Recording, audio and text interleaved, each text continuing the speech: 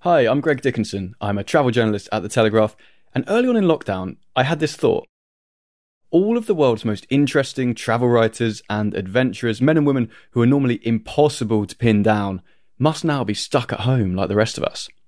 These are people whose travel stories have the power to take your imagination out of quarantine and on a fantastic journey, far away from your kitchen, your living room, or pile of duvets in your girlfriend's wardrobe, which is where I'm recording this right now.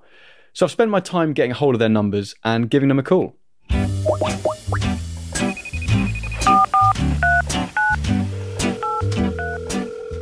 I've asked each of them to share 3 travel photographs from their own personal archives and to tell me the stories behind them. Think of it as a holiday for your ears. And if you're also thinking, photographs for a podcast, how on earth is that going to work? We're posting all of the pictures on our website for free, alongside a free 30-day subscription to The Telegraph.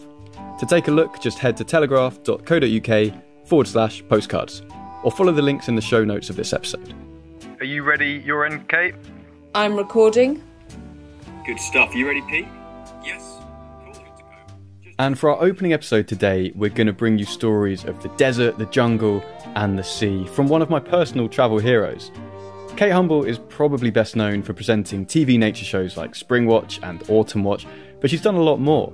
She was the president of the RSPB for 4 years. She's written a book called Thinking on My Feet and hosted a load of other factual programmes for the BBC. And through everything she does, there's this kind of relentless and almost contagious optimism and positivity, which I think we need now more than ever before. We caught up a couple of weeks ago, and I began by asking her where she's been holding up during lockdown. I am spending lockdown in Wales, which is where I live, in the Wye Valley. I love where I live. I moved here 12 years ago, and every morning I do wake up. I live on a small holding. I've got pigs and sheep and chickens and ducks and dogs. And every morning I wake up and think, gosh, how lucky am I? I don't quite know how I managed to get so lucky to live where I do. And rather than things being quieter, presumably spring is actually quite a busy time on the farm. Spring's really busy, yeah. We've been lambing and we've had a pig farrow a couple of weeks ago. We've got another pig due to farrow in another couple of weeks. Yeah, life sort of very much continues really when you're farming. And it's been busy. And I have to say, again, I think everybody probably has appreciated just what a magnificent spring we've had this year. After all that rain, when we just thought we would never, be dry again, suddenly it's been beautiful. I heard my 3rd cuckoo of spring this morning, and I don't know what it is. Something about this time has really focused my mind, and from talking to other people and seeing what other people are writing, I think many people are feeling this, that small beauties seem to matter so much more. And I was walking the dogs through the woods last night at about 7:30, and so it's that beautiful kind of golden evening light, and the woods at the bottom of our hill are beech and oak woods, and so the beech leaves at the moment are that just glorious kind of neon green, and all the bluebells are out, and the wild garlic, and I found myself just stopping dead in my tracks, as it were, and just thinking, I don't think I've ever noticed the woods looking this beautiful. And they do look this beautiful every year, but somehow lockdown is making my appreciation of those small natural things kind of heightened, if that makes sense. Yeah, no, it really does. Yeah. I actually hope that my granny's not listening, because it was her birthday on May the 3rd, and she says every year she's heard a cuckoo by the time it's her birthday, and this is the first year ever that she hasn't. And apparently it's put her in a dreadful mood. Oh no, well, I'll tell you what I'll do for your granny is I will try and record our cuckoo that's been singing like mad this morning. I'll try and record it for her and send her a cuckoo. How about that? That would be hugely appreciated. Granny D will be forever grateful. Granny D, I will try. Otherwise I'll just go, woo, woo, woo, woo. and see if we can fool you. She'll never know the difference. So on this podcast, we're asking our guests to send in photos from their travels. And the ones that you sent in were exactly what we're looking for. What, the most unglamorous photos you can possibly imagine? Exactly. Yeah, that's the dream. That's what we want. And the first one that I want to talk to you about is this image of you kind of standing in front of a white wall, looking, I don't want to say bedraggled, because that's not a kind word, but looking. Oh no, I know. Slightly... I think in the circumstances that's a very kind word. Shall I explain why I look like that? Please do. So that photograph was taken in February 1999. And for many, many years, and this is just, I don't know why this happens to me, Greg, but it does. I get obsessions about particular journeys that I want to do. And for about a decade, I had obsessed about crossing the Sahara, but only in the company of the people who trade salt in the Sahara. I wanted to do it in the most authentic way I could possibly imagine. Right. You know, sometimes you hear a phrase or you read a sentence, and somehow it had entered my consciousness that there were people who traded salt either from or in Timbuktu. And I just became obsessed with this idea of Timbuktu and salt trading. And I started probably in the mid-90s to research did people actually still do this?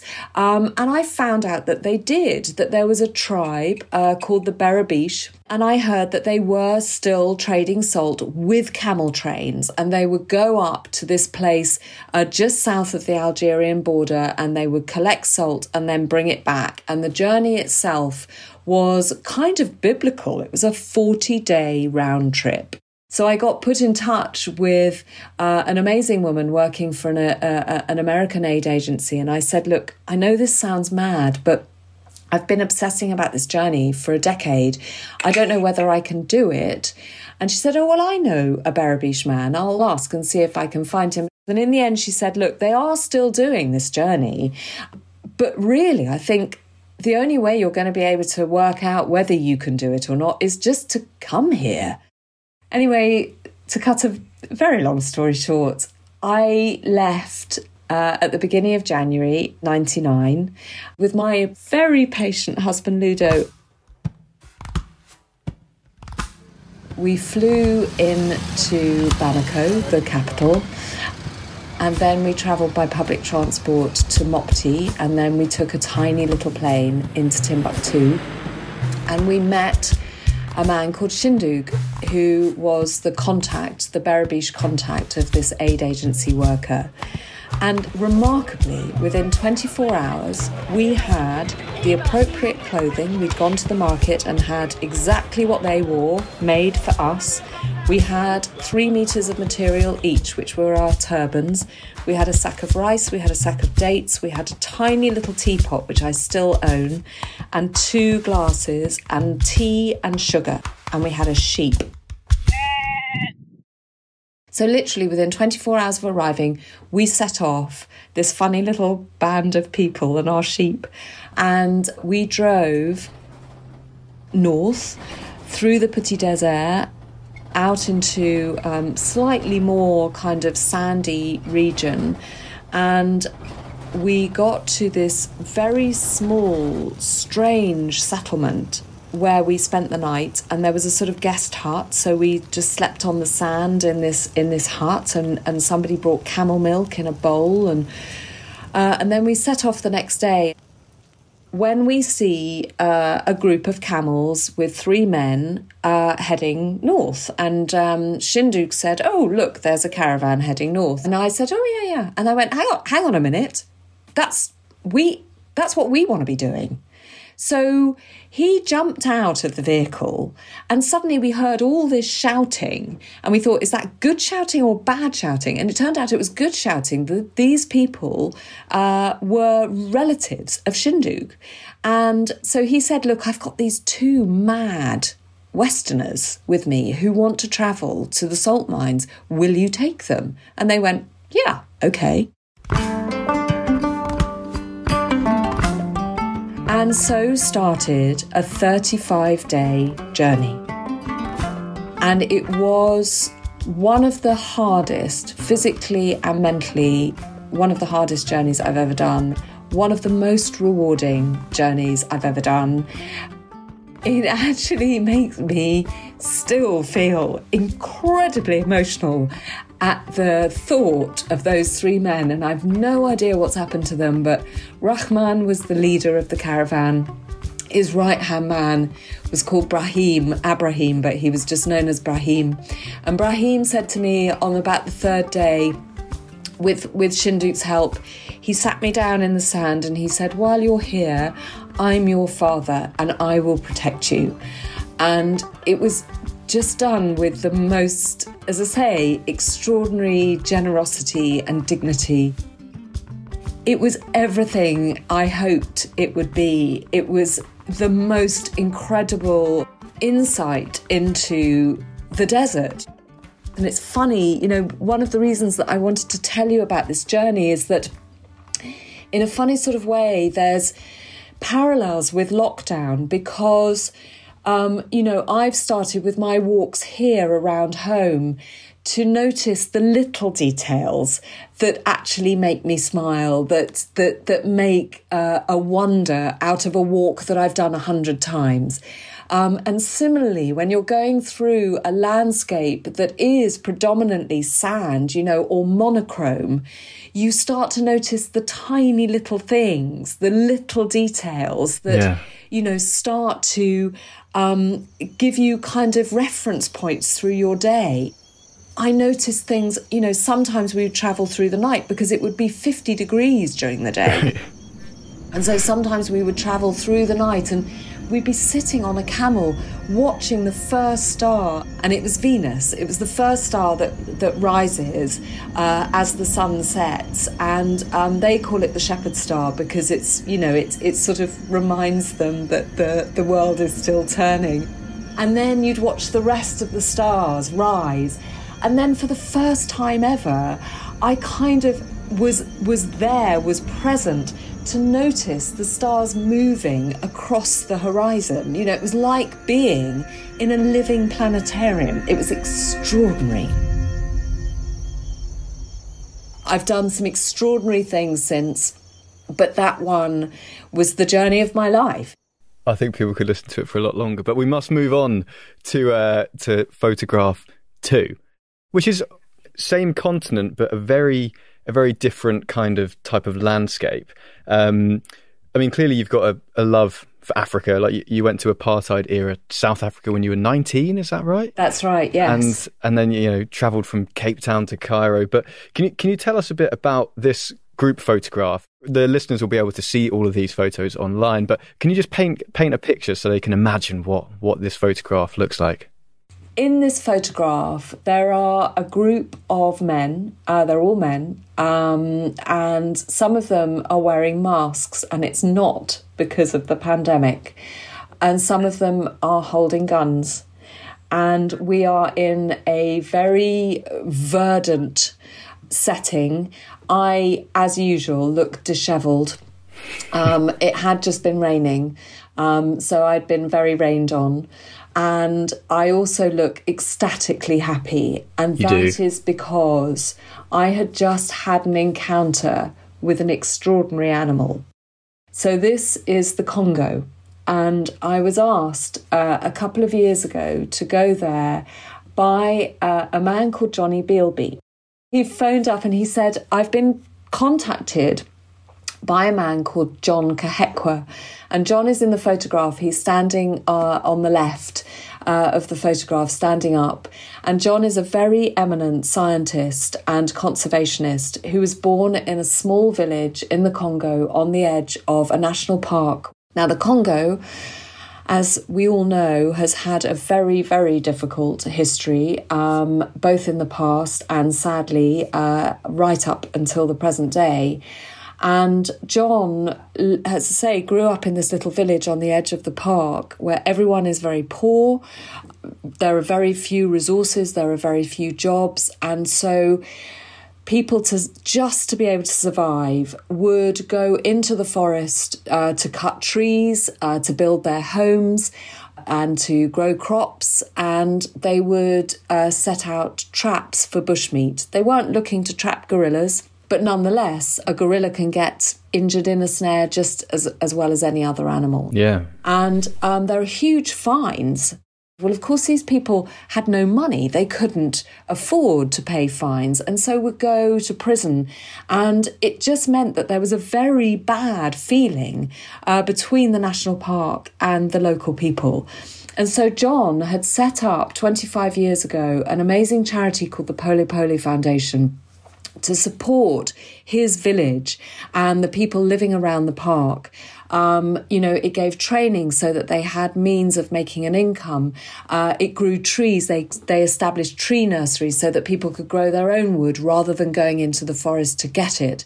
But the jobs were sort of dependent on tourists coming through, and tourists did go. They flocked there. But of course, in recent times, after the war in 94, people stopped going. And so the village was back to square one. There was no means of making any income. And John contacted Johnny and said, is there any way you would consider bringing groups to the Congo? This area, it's not always safe, but it's pretty safe. And we have these amazing animals.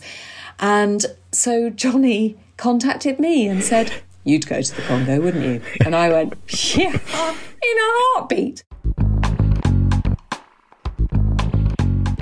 And so Johnny and I set off and we went via Rwanda and we crossed the border. We met John Kahekwa at the border and we crossed over and we spent the most magical 5 days.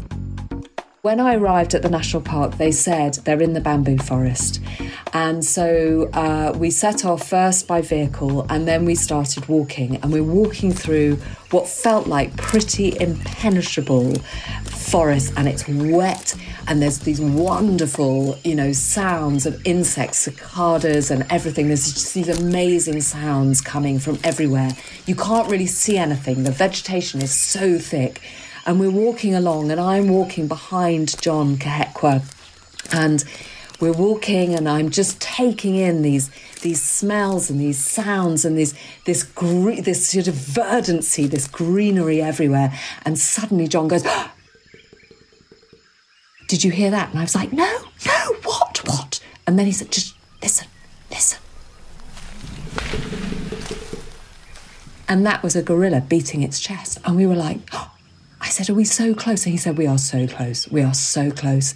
And we walked around a corner and the trackers ahead of us pushed through this sort of, it was like a curtain of vegetation. And I walked round the corner and John took my hand and I just went, oh, I can't believe it. And I was in tears because I'm so ridiculous and I'm going to be in tears again. There were 19 gorillas in this clearing, the biggest silverback I have ever seen. I knew that eastern lowland gorillas were enormous, but oh my goodness, they were right there. This enormous animal.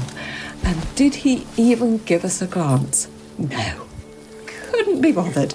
He was lying on his back with his feet in the air and he had a kind of entourage around him of young males. There was only one female in that group and he was just lying there and it was just, I can't tell you, it was so glorious because he just didn't care.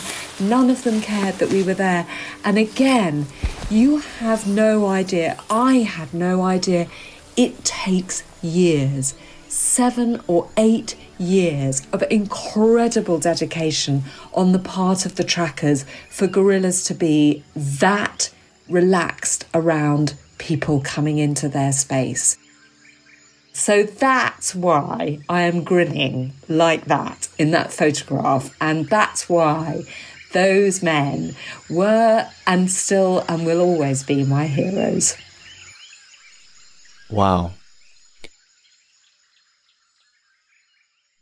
Okay, moving on from the Congo to our third and final photograph. We're closer to home here with some slightly smaller but no less majestic beasts present in this photograph. Can you describe for me what's going on in this shot? I'm in a very beautiful place. It is the Isles of Scilly. I'm actually on St Martin's in this photograph. And so what you can see is the very blue sea in the background and a blue sky, and there's a lovely grass and brackens and things like that. And in the foreground, as ever, when I have my kind of family photos, I am upstaged by my 3 dogs. So there is Teg, who is the ginger and white dog, and she's a working sheepdog, although she does a very good impression of being a pampered pet as well. There's Badger, the black and white dog. He's very old and deaf and smelly, and we adore him. He's our first dog, and he's a rescue dog. And then there's my little brown dog, Bella, also very old, now entirely blind, but she wasn't then. And they love being near the sea. And we were very lucky because the ferry crossing is somewhat infamous, and I don't have good sea legs despite being a diver. And we had the most flat, calm, beautiful crossing, and it actually takes a surprisingly long time. And we were sitting outside with all the dogs on the kind of, deck of the ferry. And then suddenly, you've had sort of open sea for a good couple of hours, maybe longer. And then suddenly you start to see these entrancing, tiny little outcrops of land. And some of them have trees on them and some of them don't. It's like being in a storybook. And there are white sand beaches, and people talk about it being the kind of Caribbean of the UK, but on that particular weekend it was, it was this amazing weather and these white beaches and sparkly sea and, kind of every cliche you can think of, we were experiencing it. And there was a really fun thing that happened that weekend. It was the May bank holiday, actually. It was, round about this time of year. And there was a very high and low spring tide. And we were staying on the little island of Briar. And opposite Briar, separated by not a very wide channel of water, is the island of Tresco. And they told us that on this particular day at the weekend, when the spring tides happened, the tide would be so low we could actually walk between Briar and Tresco. We could walk where the sea normally would be. Oh, wow. And not only that, because this is the Scillys, and I know you shouldn't call it the Scillys, please don't write in. But there is something gloriously silly about having a festival in the middle of the sea. But that's what they did. That's brilliant. And it was absolutely fantastic. So we set off from Briar with all the dogs, holding our shoes in our hand and basically walked across the sand, and there were people coming from Tresco, and we all met in the middle of this channel, and someone had made a boat into a bar, and there's wonderful local gin, and there was someone else cooking kind of paellas, and there were sausage sandwiches, and it was just this wonderful silly gathering, and I mean silly in the best possible way, right in the middle of the sea. And then we all melted away as the tide came in.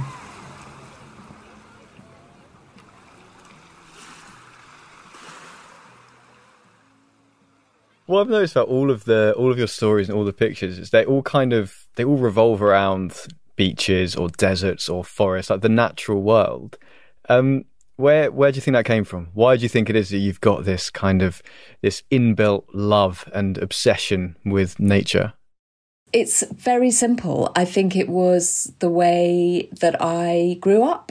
I grew up in the countryside, and I grew up at a time, I'm 51, and so I was born in 1968, and health and safety hadn't been invented then. I wish it hadn't been invented now.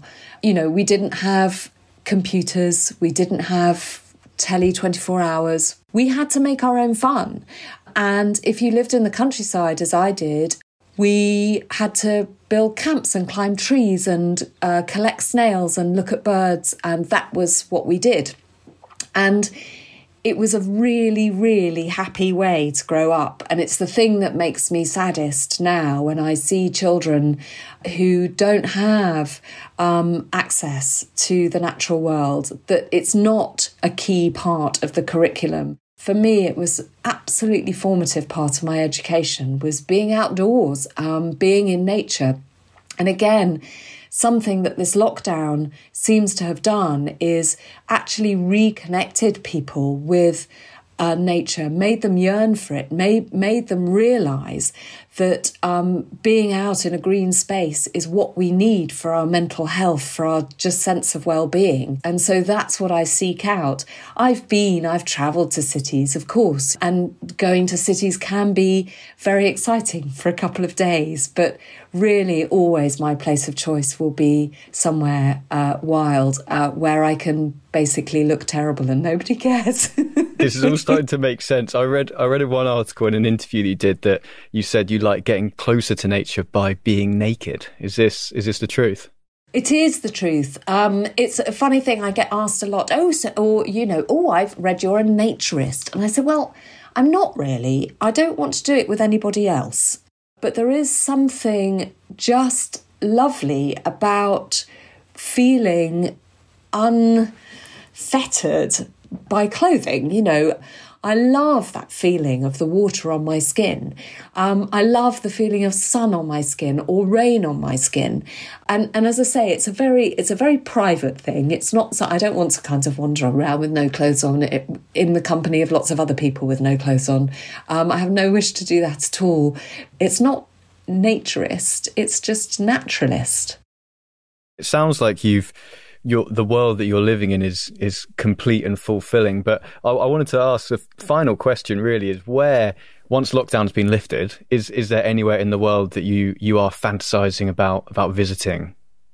Well, it's funny, as you know, I've always loved travelling. In fact, just before the lockdown, literally just before the lockdown, I was in Colombia and I had wanted to go there for, probably 12 years, I think. 12 years, in fact, it had been on my list.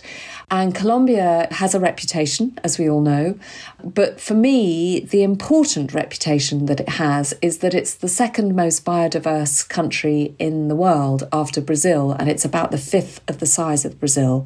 For anyone who's interested in birds and bird watching, there are 1,800 species recorded, but probably many more that haven't been. It's extraordinary. So that is high on my list to return to. But I have to say, and I don't know whether anyone else is feeling this too, but I'm kind of feeling like, someone who used to fly an awful lot, and I always felt torn about flying because I know it has a huge impact on the environment, which I feel so passionately about, and that we should be, doing everything we can to protect. And now, as a result of this pandemic, I feel, will I ever fly again? I'm sure, but I think I might only. I think, we talk about trips of a lifetime, and I think flights really, really have to count. So Colombia would be somewhere that I would feel is worthy of a plane flight. But I think in the future there will be places closer to home that I will get as much joy from. I'm dying to go back to the island of Mull, where I've had wonderful wildlife encounters, and I have great friends there who keep saying, is this the year you're going to be coming back to Mull? So I think Mull will be right at the top of my list of a post-lockdown. Well, wherever you go, do you promise that you'll write about it for the Telegraph Travel? I would be delighted to. Absolutely delighted to. Kate, thank you so much for sharing your postcards with us. Thank you for inviting me on. The wonderful Kate Humble. To see the photographs discussed in this episode, head to telegraph.co.uk/postcards. And for a free 30-day subscription to The Telegraph, head to telegraph.co.uk/audio. We'll put links to both of these in the show notes. Now, next week, I'll be chatting with British comedian turned TV adventurer Griff Rhys-Jones about holidaying in Iceland, sailing in the Pacific, and his own internal landscape. I only have one emotion, or two emotions, which is quite jolly and cross. Okay, and what were you when you had to jump into the sea? Presumably a bit cross. Cross, I was cross. I couldn't believe this was happening. Subscribe now wherever you're listening to your podcast to make sure you don't miss our conversation. Postcards is presented by Greg Dickinson and produced by Pete Norton and Theodora Louloudis. If you enjoyed the show, leave us a rating and a review where you're listening, or tell someone else about the podcast, or both. They're little things, but they really help us to find new listeners. And if you'd like to read more travel writing from me, Kate Humble, follow the link in the show notes. Thanks so much for listening.